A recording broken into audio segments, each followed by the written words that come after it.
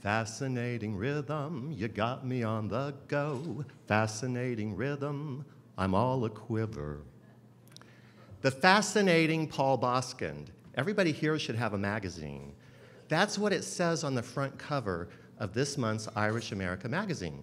The fascinating Paul Boskind. Well, I'm not exactly comfortable with that descriptor. Just not, guys. It was 2.5 years ago that I took the 23andMe genetic testing, and I did not know that I was Irish, as Kieran just announced. Boskind is a good German-Dutch name. But no, I'm Irish. I am predominantly Irish, vast majority Irish. So when you discover that you're Irish, what do? You go to Ireland. So I found myself checking into the Fitzwilliam Hotel across from St. Stephen's Green, right there in downtown Dublin. And when I checked in, the desk clerk said, "Oh, heads up, it's going to be a little crazy here tomorrow. We have a big parade." And I said, "What's the nature of the parade?" And he said, "It's the Gay Pride Parade." I had a big smile, thumbs up, and I said, "That's A-okay with me." So I ended up the next morning watching the parade, and I went to the end of the parade route where the speakers were giving their speeches. Whoa. The openly gay Taoiseach of the Republic of Ireland, Leo Varadkar, was speaking to the crowd. He was speaking to me. Now, I already knew that Ireland was progressive and they had passed marriage equality by referendum. But this combination of listening to him speak, knowing they had marriage equality, I was so proud, I was so pleased to be Irish. I had found my homeland. I really, really had. This is incredible. So when you go to Ireland, you see castles that are open to the public. You can stay in castles that have been converted to boutique hotels. And if you're Paul Boskind, you buy a castle. So I'm the proud owner of Clonbrock Castle in County Galway. It sits on 30 acres. It has a number of habitable properties in terms of cottages and a turret that's been converted and a gardener's house. And that's what I liked about it, because my big mission was to convert and renovate this 6-story tower house. And that's what I've been working on since February of 2018 when I closed on the property. And I've been going out there every month for 8, 10, and 12 days overseeing the construction and the renovation. I love projects. I love creative outlets. I am in my element hanging out in Ireland doing this. I'm just so thrilled to be Irish. I'm thrilled to be hanging out in Ireland. And I couldn't think of a better place to be. Although I do have another life. When my good friend and travel partner, James Kelly, who works for me full-time, he introduced me to Patricia Hardy, who we've all met as the organizer of this event. He let me know that she had a niece that was recently diagnosed with Stargardt's disease. That is the retinal eye disorder that I have. It means that I have central vision loss, and when I look out at you guys, I can't see any detail in this area. It's obscured, it's blurry, I can't see faces. What is really cool about, I can't see faces, is those VIPs over there, those visually impaired people who are part of my Stargardt support group. They also say, "Yeah, Paul, I get it. We can't see faces either." It really feels good to know I'm not alone. Thank you guys so very much.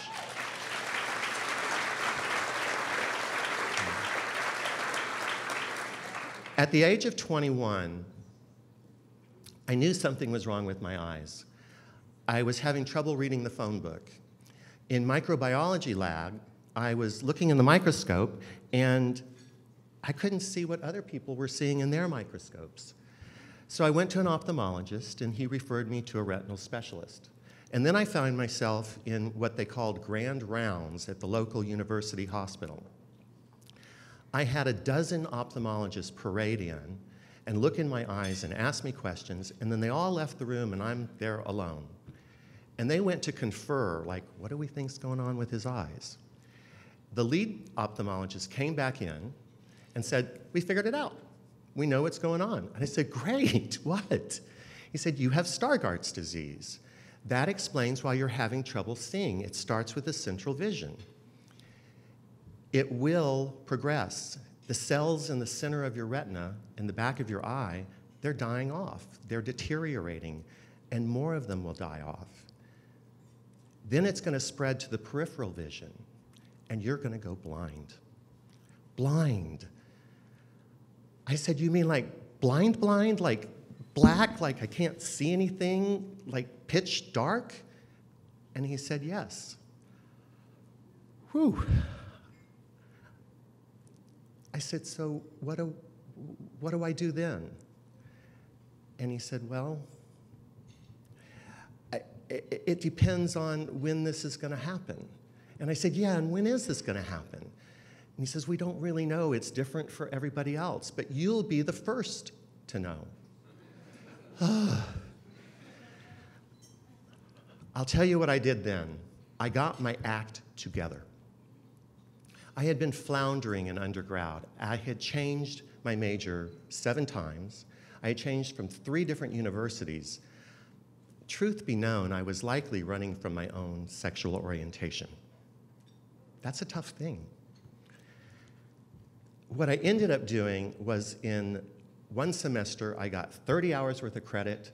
I graduated the following summer session, and I graduated, interestingly enough, with a GPA of 2.02. You're required to have a minimum of a 2.0. Now, when I was in college, I had to work. My family was not in a position to help me out with these things, and actually that was kind of the way it was throughout high school. I was a good paper boy all throughout high school, and I earned my own money to buy a car and buy my clothes and to save for college. And then when I was in college, I also had to work.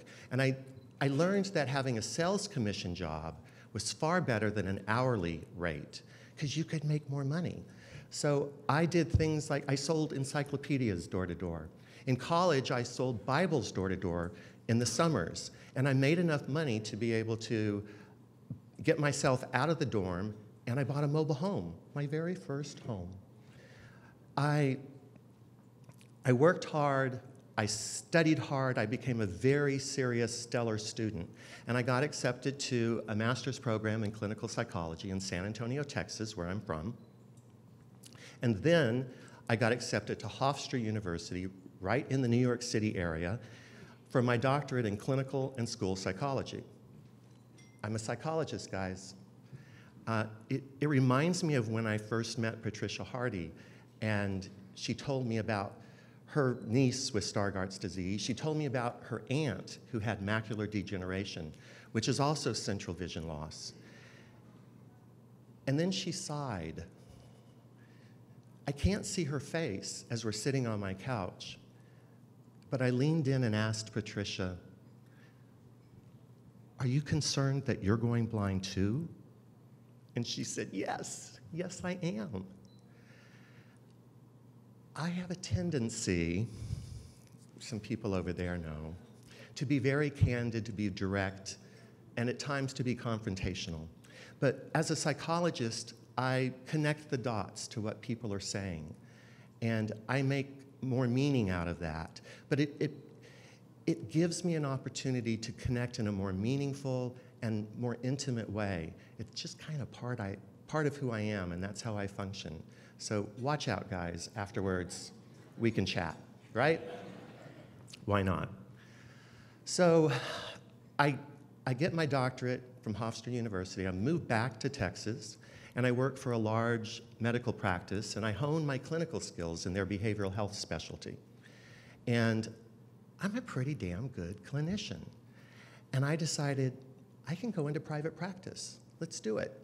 So I did it the Paul Boskind way. I bought a building at the Deer Oaks office park, and I named the practice Deer Oaks Mental Health Associates.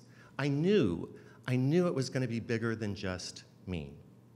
when in fact that is exactly what has happened. The psychology practice now, we expect to do next year $50 million in annual revenue. I will have approximately 700 employees. And I took the big risk early on, knowing that I had so many patients that I didn't know how to handle them all. I needed some assistance, I needed some help. So I hired a full-time psychologist. They were my employee. And can I keep them busy? Well, they kept busy. And then I hired another one the next month and another one the subsequent month. And now we're up to, as I said, some 700 plus employees. That's a business success in my mind. What do you think?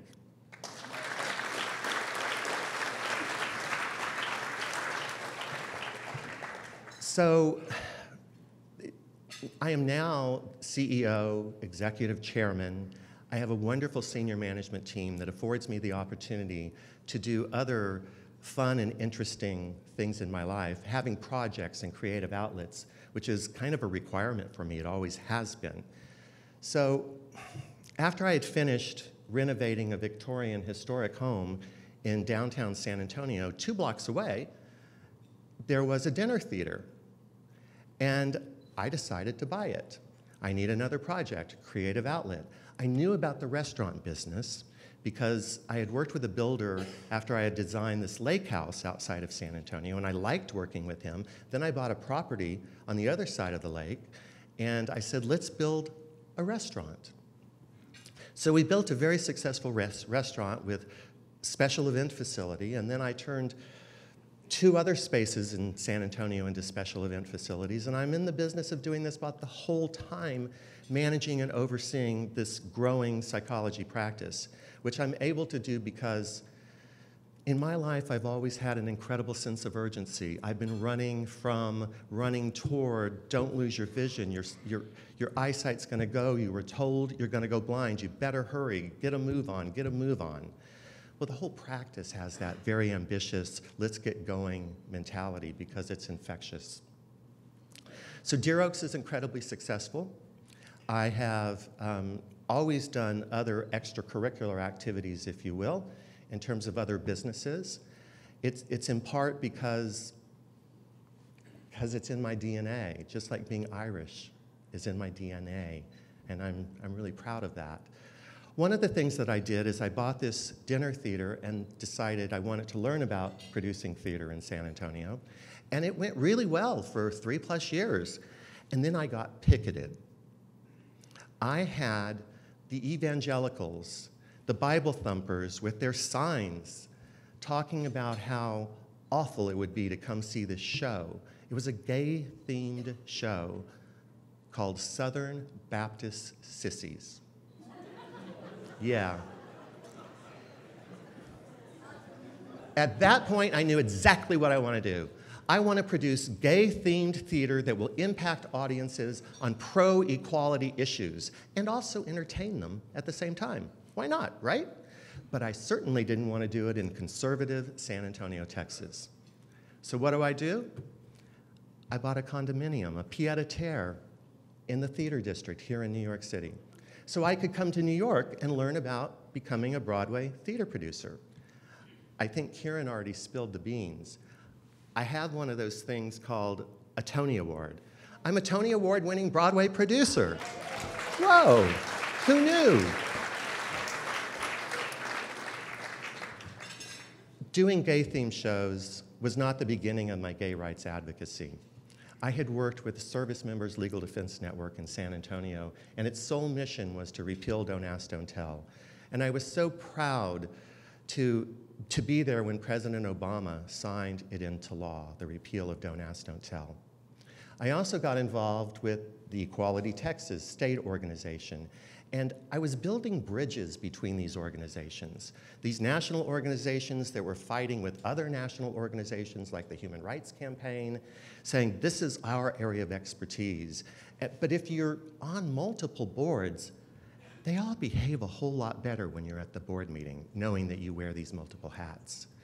Then HRC, the country's largest LGBTQ advocacy organization, we went global. we went beyond just the borders of the United States and decided we're gonna expand equality all around the globe. And then I got involved with the National Democratic Institute, which is, it's chaired by Secretary Madeleine Albright. She is one heck of a powerhouse. Amazing. So then I'm meeting politicians and I'm meeting congressional candidates, and I get involved with the Democratic National Committee. Thank you, Andy. Andy Tobias is here as my friend, treasurer of the DNC for umpteen years. Andy had little idea when he invited me to this event that I was going to get so pulled in. And I'm now serving on the National Finance Committee of the DNC. I'm also the national co-chair of the LGBTQ Council, and that means I'm committed. I'm committed to raising money for the DNC. I'm also committed to electing the next Democratic president of the United States. Yeah, baby, we want that. Life is good. I have my struggles still. The vision was stable. I was still legally blind. I still used low vision aids. But in the last 3+ years, my vision has fallen off the cliff, and I've brought out the blind boy cane, that I very affectionately call it. I didn't have much affection towards that cane initially. But I can't go anywhere without it these days. I live in the Times Square area, and I need them to know that as I'm heading down the sidewalk, they have to get out of my way because I can't see them. I honestly can't tell the people coming. Struggles, strife, challenges.